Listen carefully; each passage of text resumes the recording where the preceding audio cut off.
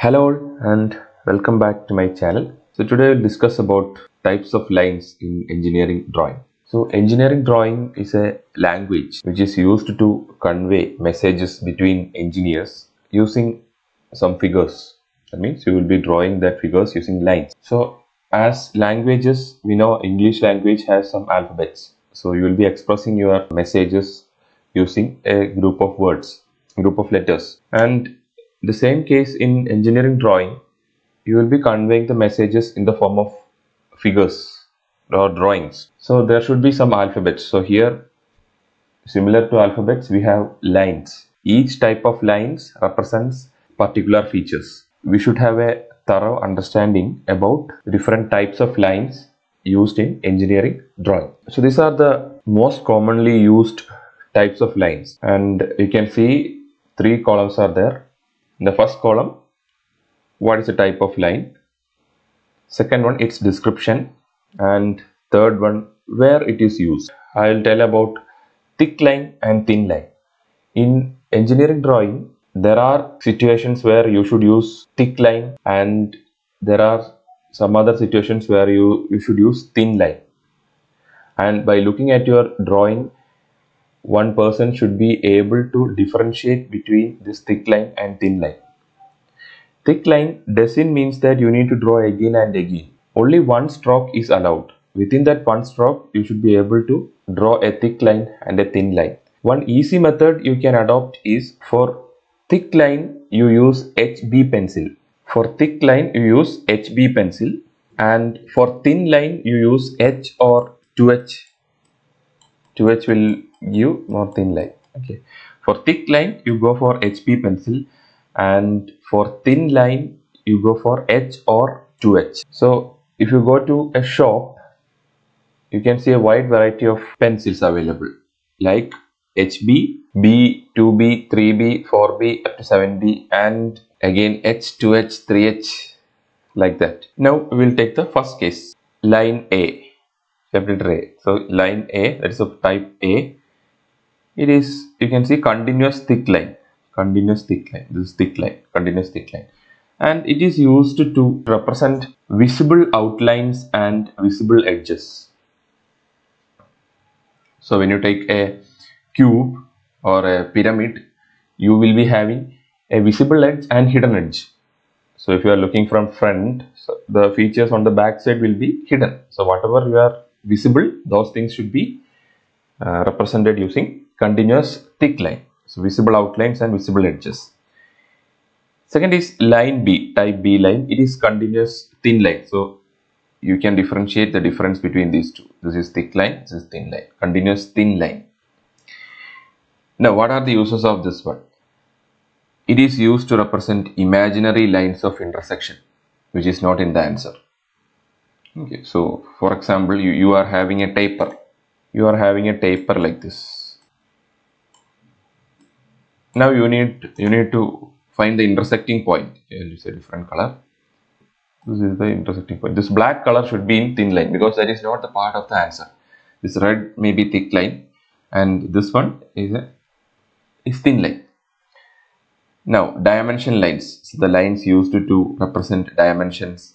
Then projection lines, leader lines. All these things belongs to dimension lines. We'll discuss when we reach the dimension part. Hatching lines, like this one.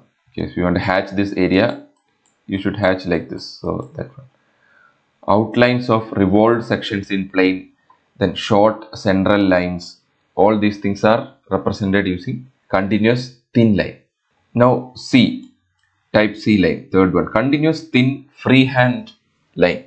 Limits of partial or interrupted views and sections. If the limit is not a chain, it gives an interrupted view, like this one. Okay, you have this one. You can use interrupted view. You can use this one. This continuous thin freehand line. Now continuous thin zigzag, with zigzag, long break line. So that means you are having a 100-meter line. 100-meter line. Okay, you can represent. If there is no change in that one, you can represent it like this. Okay. You can provide the zigzag line and draw this. Draw the same 100 mm in a shorter span. So it is used to represent long break line. Then dashed thick line. It is used to represent hidden outlines and hidden edges. So there are visible edges and hidden edges. So if hidden edges come, this dashed thick line will be used. And in some other cases, dashed thin line is also used for the same thing. Okay, so hidden outlines and hidden edges. Now the chain line, chain thin line. So it is used to represent the center lines or axis lines of symmetry and trajectories.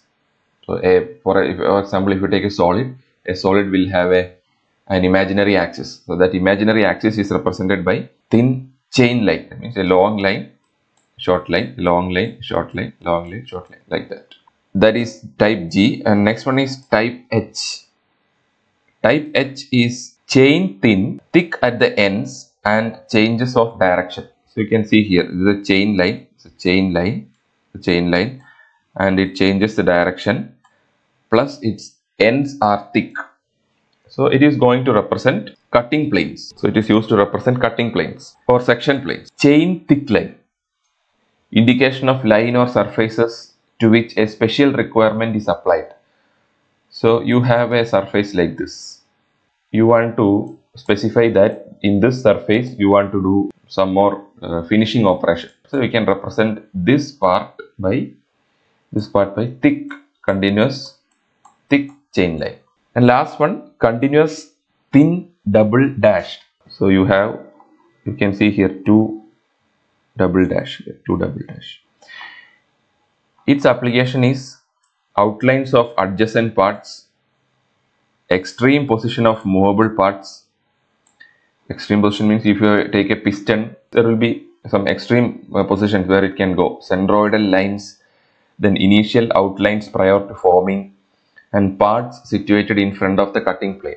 All these things are represented using type K lines. So in our engineering graphics, mostly used lines are this one: continuous thick line, continuous thin line, dashed thick and dashed thin line, then chain thin line, and this one, cutting planes. These are frequently used in our drawings. So this is about types of lines used in engineering drawing. So this is just an introduction. When we do the actual drawing, I will show you the application of each of these lines. If you have any comments or suggestions, please write in the comment section. We will meet you in another video. Thanks for watching. Bye.